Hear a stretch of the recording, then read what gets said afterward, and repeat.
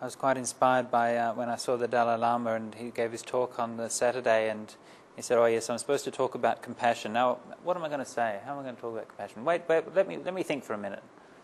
And then he sort of thought about it for a minute, and then he said, "Okay, well, I'll start talking." So then he started talking. So I thought that was very nice that he also takes a spontaneous attitude to his Dhamma teachings. There's always so many different aspects of things to talk about. I'm supposed to be preparing for this conference in Hamburg, and I've just realized to my absolute horror that they want us to prepare a speech which has got to be exactly 15 minutes long, and they're Germans, right? So 15 minutes means 15 minutes. It doesn't mean 15 minutes and 5 seconds, it means 15 minutes, and I have to actually read it out. It's revolting. Why bother even going? I could just make a PDF file of it, and they can just do like the mechanical voice on the PDF thing, and they can just do a voice synthesized version. I think it'd probably be much better. Certainly cheaper. Anyway, maybe what I'd like to talk about today is something that I've been thinking about the last few days, and maybe share with you some of my thoughts, fairly random thoughts about where, like religion and culture, and religion and especially our culture here in Australia, what we're doing with it and where we're going. So rather than kind of delving into the immediacy of religious experience, but also to step back a little bit and to reflect on what kind of thing it is that we're doing and where it fits in with our life and the life of people in Australia. I mentioned just before the talk that at this forum I went to the other day that there was a whole day of people, at a very kind of high-level forum, like the top representatives of religious groups from all around Australia, talking about religion.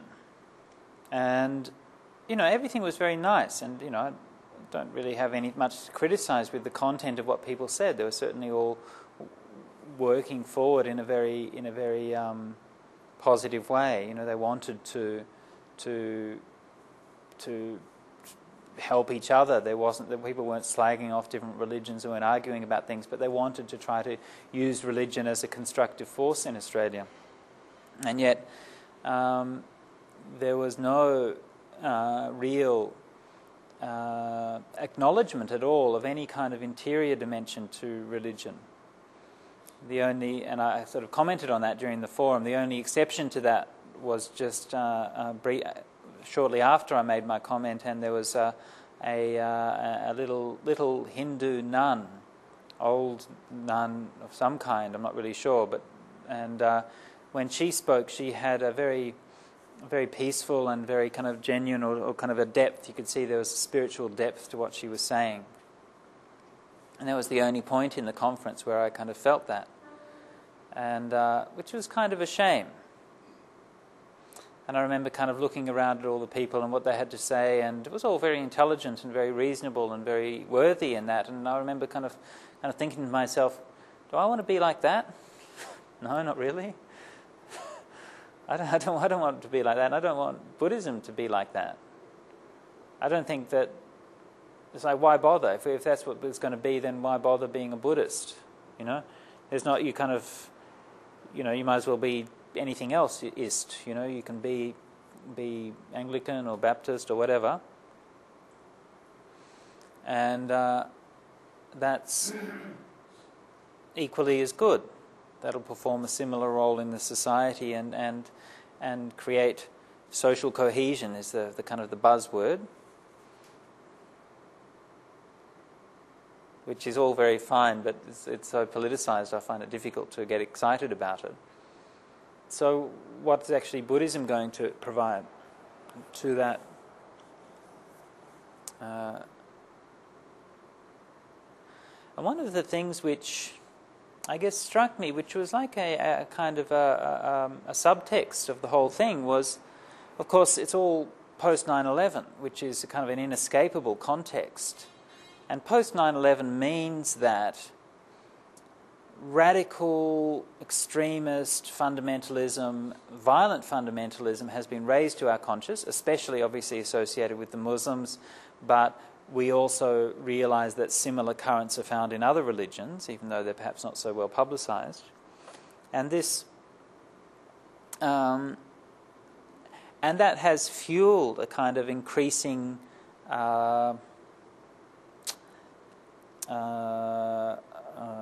vitality, if you like, in the age-old kind of war between religion and science. Yeah.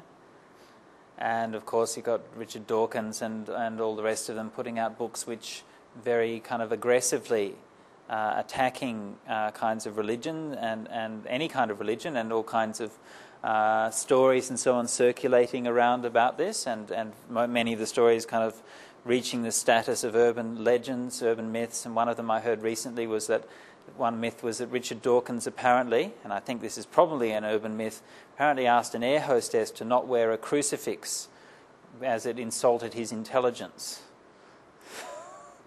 I'm sure that's probably an urban myth. I hope so anyway. And so we've got this kind of much more aggressive kind of war between the different religions. I guess when I was growing up, it wasn't so much of an item, an agenda.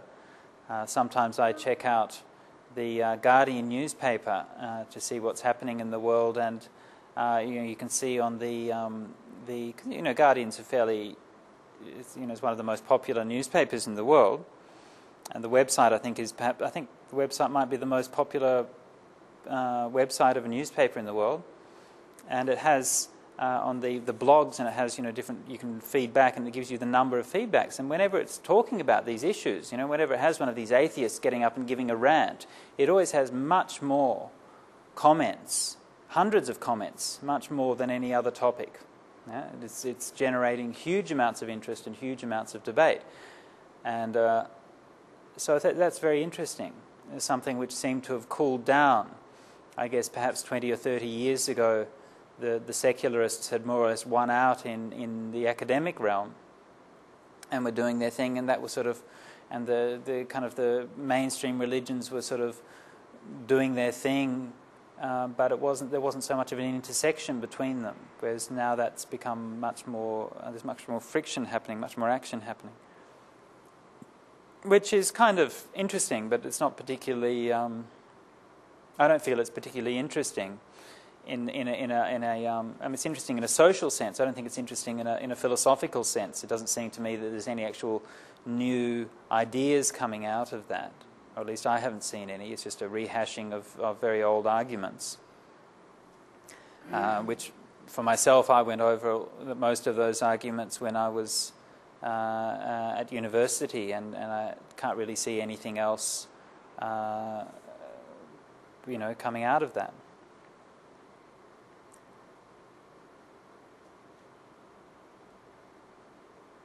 So we've got this kind of vitality. So on the one hand, more aggressive attacks on religion, but also more aggressive defence of religion, and of course the encroachment where religion has tried to sell itself as intelligent design and all of these kinds of things.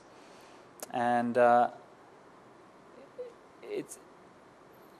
it seems to me that when we're talking at this conference, the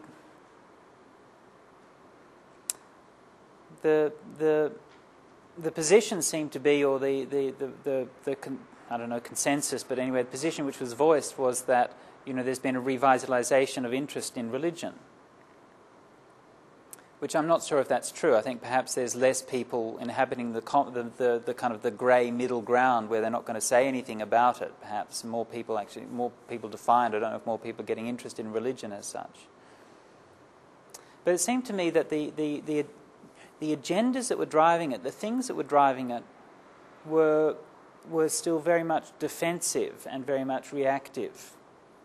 And this is something which I've been kind of trying to think about and trying to formulate for myself. I'm perhaps not very clear in my own ideas, so maybe get some more feedback from others about this. It seemed to me that the religious ideas that were being put across, or being put across by religious people, were trying to get religion accepted within a secular values system. Okay, so intelligent design is a classic idea, a classic example of that. You know, intelligent design is as far as I can see, a political phenomenon where in America, because you can't teach religion in schools, and they try to dress up creationism as a scientific theory so it can actually be taught in schools. I mean, it seems to me that's where intelligent design is about. It doesn't have anything to do with theology or genuine Christian ideas. But of course, once you try to do that, you're kind of admitting that you've lost the battle, because you're trying to say that the logic is religion is good because really it's science, right? Which is admitting that science is a higher value system which is capable of judging religion. So as soon as you start to do that, you've lost the battle straight away, okay? And it seems to me that this is what's been happening with these religious agendas in one way or another that were being put forth at this conference. For example, it was like religion can be a positive force. So they were like counteracting the negative image of religion, which had come out of 9/11 and the extremists and fundamentalists, and saying, no, religion can be a positive force, social force for cohesion, right? Now, again, the very fact that you're saying that is almost like an admission of defeat, because why are you saying that? Well, you're obviously saying that because most people can't see that, or because many people actually really can't acknowledge that religion is a positive force. Otherwise, you wouldn't be asserting that. And you're responding to that challenge which has arisen. Why has that challenge arisen? Why are people questioning religion in that way? I'll give a point of comparison. You know, we think about 9/11 was, of course, motivated partly by religion. Okay, so religion was one of the causal factors in that. Now, another causal factor in 9/11 was, of course, technology. Okay, you had to be able to get a plane and fly it into the World Trade Centers. Nobody comes along and says, therefore, technology is bad because it creates machines which are capable of wreaking such havoc. Okay? It's just as logical, actually. It's one of the causal factors, and if you didn't have planes, you wouldn't have had the big, tall buildings for a start. You could say, well, if we were all living in tents, then you can't do that kind of thing, you know? So this is just as logical, but nobody actually brings these kinds of arguments up. Why not? Well, it seems to me because the advantages of technology and the success of science is so obvious, right? That we all know that. We all can switch on an electric light. We see the results of it, and none of us want to go backwards and live in the kind of caveman era. So the successes and the positive side of science and technology is so obvious and so widely accepted that when the negative side of it is revealed, science and technology itself is not questioned. And the same thing happens in many other spheres, like, you know, with global warming or the war in Iraq or whatever. And there are massive things that science does which causes harm, incredible harm on an incredibly wide scale. And technology has produced tremendous suffering for people.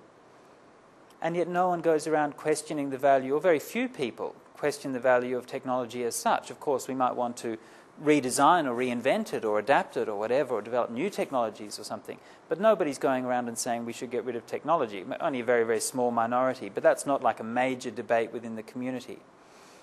Whereas with religion, it is a major debate in the community. The major question is, do we need religion at all? Can we just throw it out the window? And so it seems to me that this perspective which was being developed was that, well, one of the reasons why we don't throw religion out the window is because it adds to social cohesion. It holds communities together. Okay? It creates social capital. There's hospitals which are, you know, founded because of, with a religious perspective. There are community groups. There are old folks' homes. There are, just meetings like the meeting today where people come together and meet as in a group, and it creates social networks and so on and so forth. Religion does all of this kind of thing, improving the social capital. Therefore, it's something good. Therefore, this is showing how worthwhile religion is. And I think that argument is complete failure and is almost like an embarrassment to religion. Of course, it's true. It's not that it's not true. But it's got nothing to do with religion. The same thing applies to basketball. Right? Basketball also creates social capital. It also brings people together. It also unifies communities. Yeah? The ladies' auxiliary at the local primary school also does the same thing. Yeah? There are a million kinds of social networking and social groups which actually bring people together and create social cohesion. And religion is only one of those. And I would speculate, and I would suggest, I don't think that actually religion is like a major or particularly crucial force in that regard in Australian culture.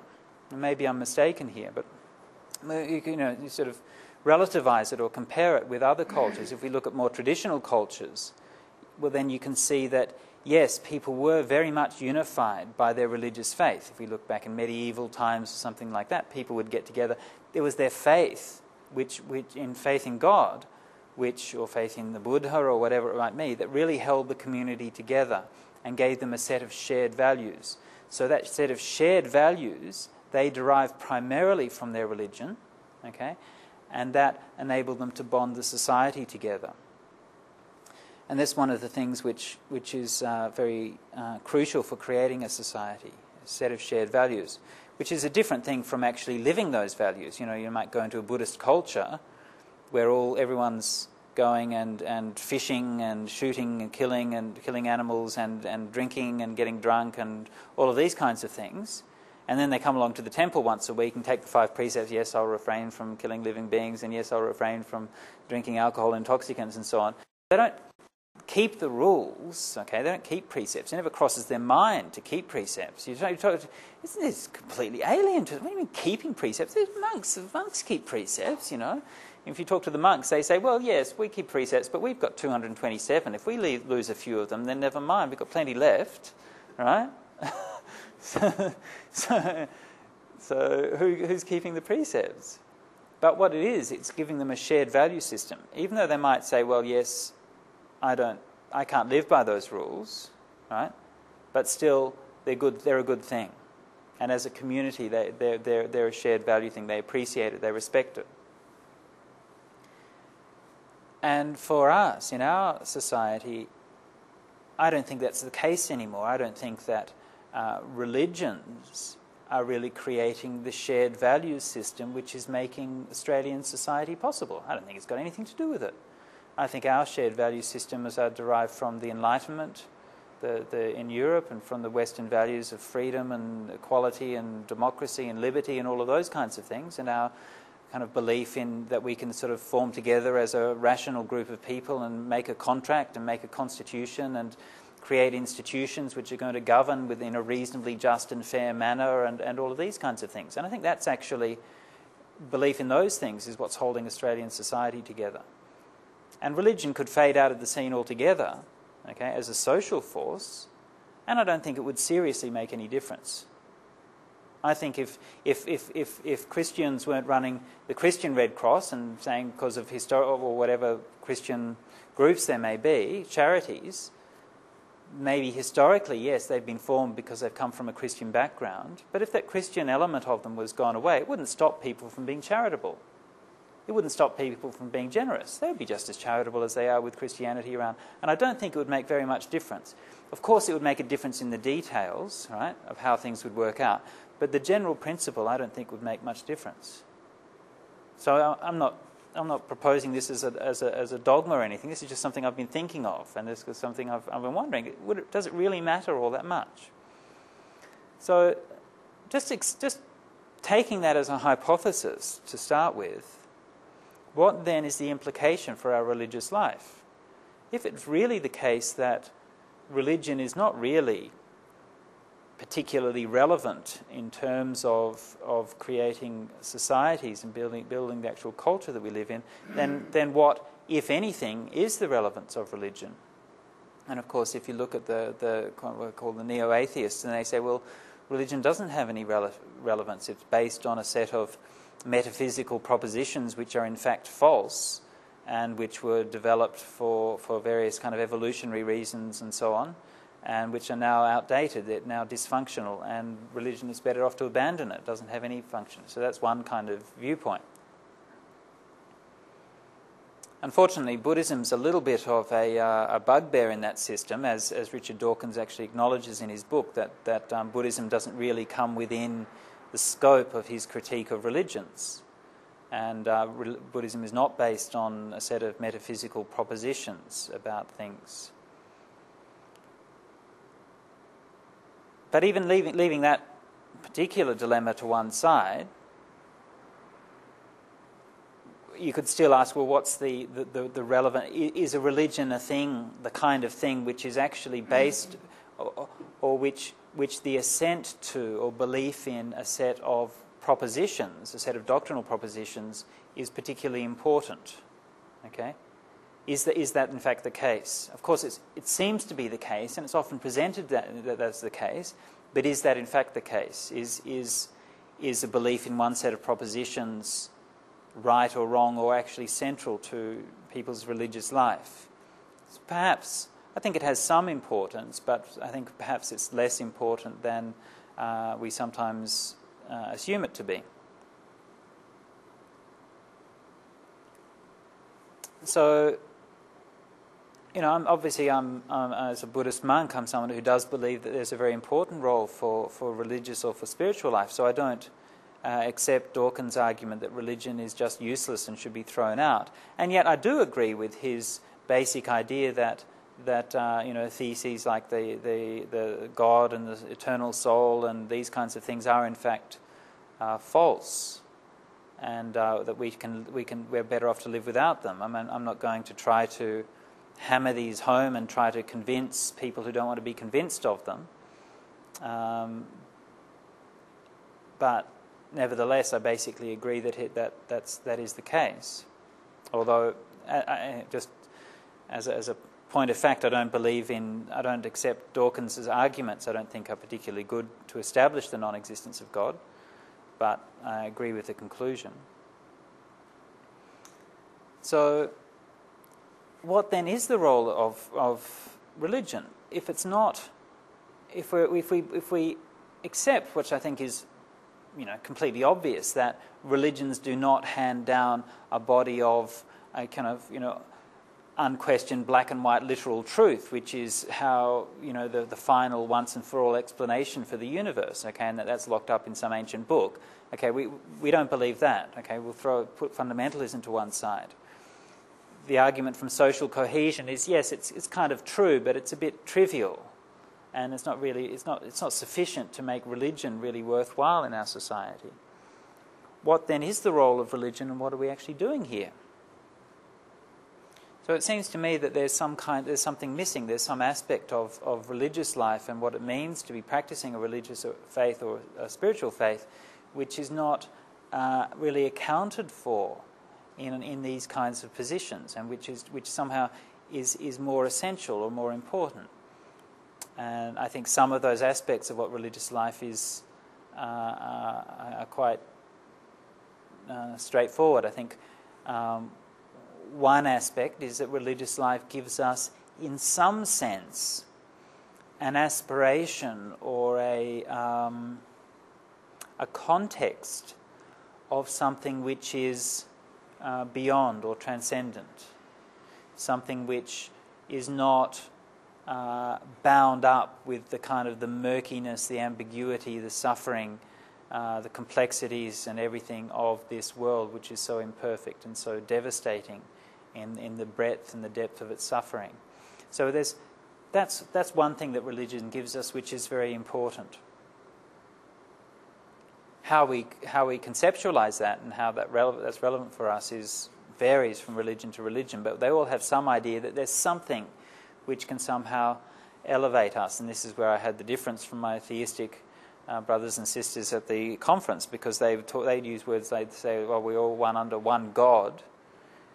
And it's like, if you want to really, really annoy Buddhists and just start talking about we're all the same because we all believe in one God.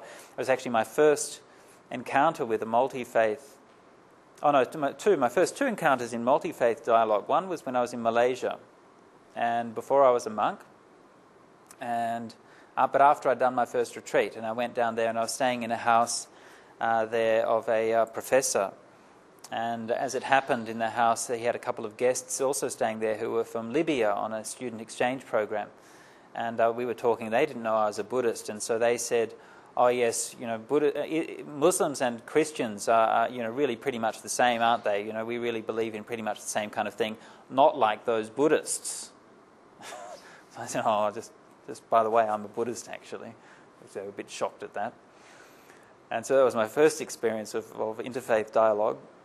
The second one was when I went to Wat Nanachat, and soon after I arrived there at the monastery, and I was still as a layman, and there were a group of Christians who had come to stay in the monastery and do some meditation and stuff.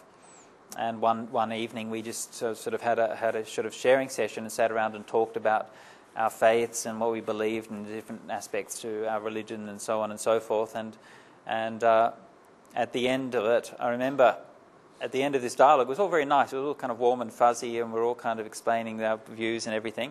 And at the end of it, one of the Christian people said something along the lines of, well, in the end, we're all pretty much the same because we all believe in a saviour. We all believe that somebody is going to come along and save us from our suffering. And all the Buddhists there were just kind of looked at each other and said, what? It's a complete waste of time, We're sitting here talking for the last 2 hours and it's a total waste of time. So that was my first 2 attempts at multi-faith dialogue, and but I still persevere in the hope that we can get somewhere.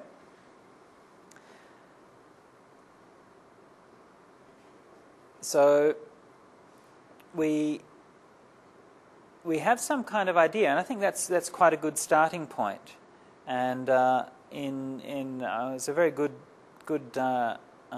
saying on that made by Maurice Walsh when he was discussing the nature of Nibbana.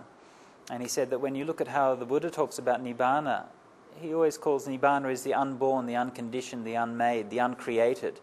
And he said if you were to look in a theistic perspective, they also would describe God in the same way. So God would also be described as unborn, unmade, uncreated, uncompounded.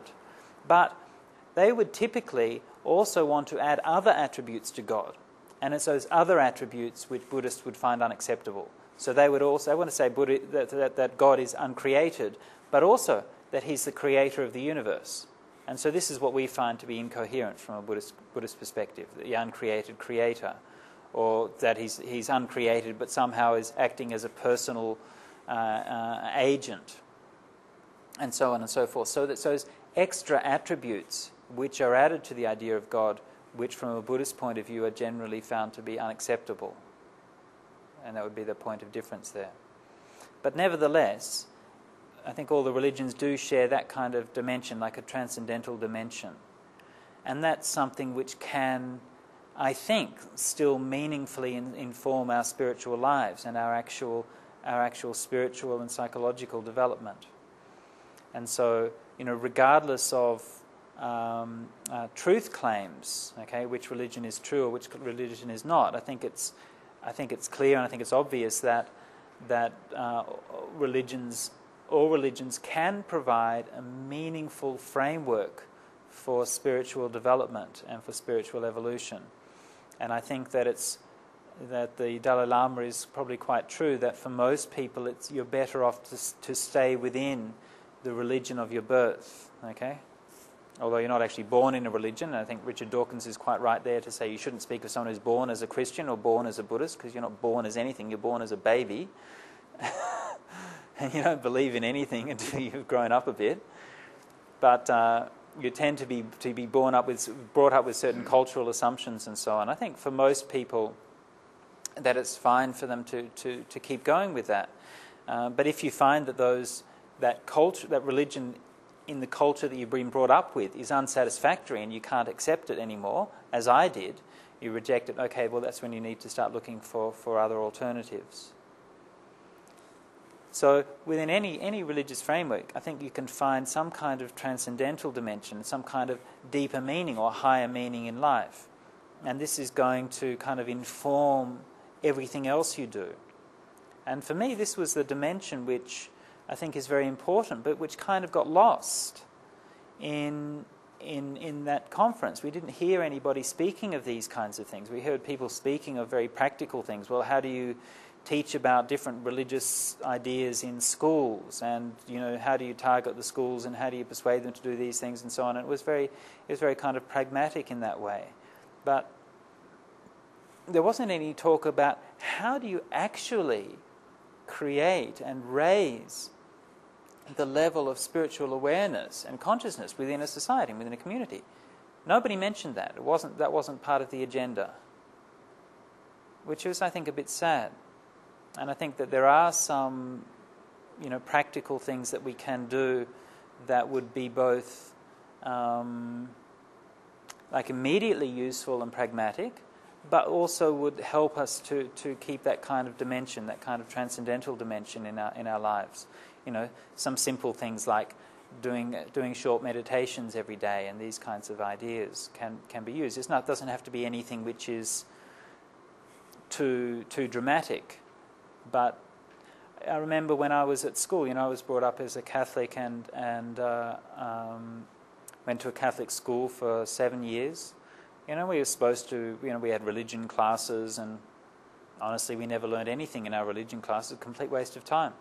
It was so wishy-washy and meaningless that, it was exactly the opposite of the kind of the religion that you expect to get, the kind of classic Catholic kind of dogma kind of thing you read. I remember I read James Joyce's Portrait of the Artist as a young man, and it has these horrific descriptions where he would go along to his Irish Catholic school day after day, and it was like, all these schoolboys, and you're teaching them, going in detail through all of the agonies of hell, right? And so every day you'd come in and the teacher would focus on a different kind of the particular agony that you would be experiencing in hell, and would go in great detail to elaborate on that one. And then you come back the next day and would go on and on and on and on, going through each of the senses, how they're all oppressed by the suffering in hell, and on and on and on. And then right at the end it leads up to, and the worst kind of suffering that you get in hell is the suffering of knowing that it's your fault.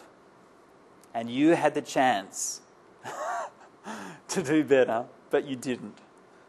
And so that's it. It's entirely your fault, and that's like the worst thing.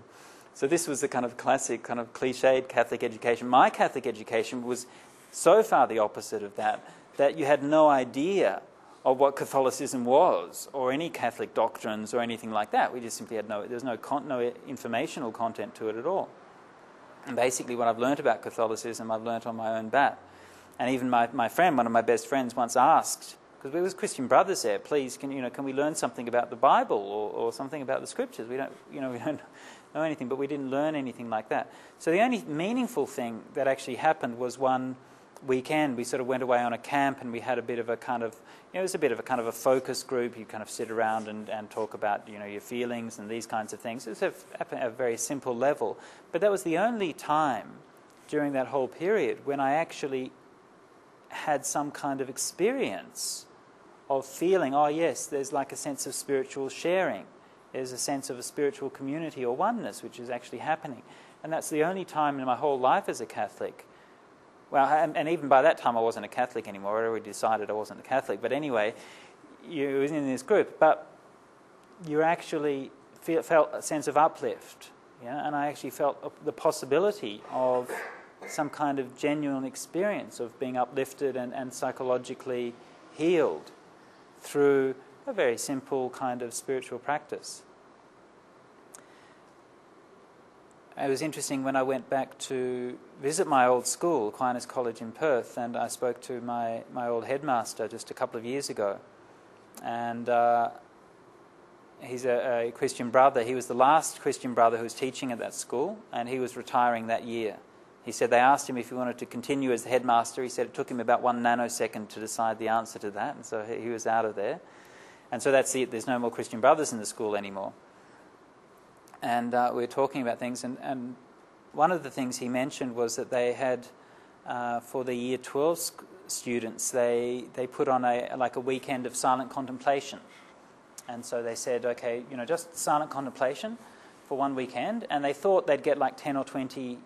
There's like 150 in that stream or something like that in the school, and they thought they'd get 10 or 20, but they had almost all of the boys it's a boys' school. Almost all of them applied for that. So it's like about 120 out of 150 or something like that applied for that weekend, and which is pretty amazing. Yeah, and they said they were completely stunned. You know, but obviously that's fulfilling a need. That's fulfilling a very real need.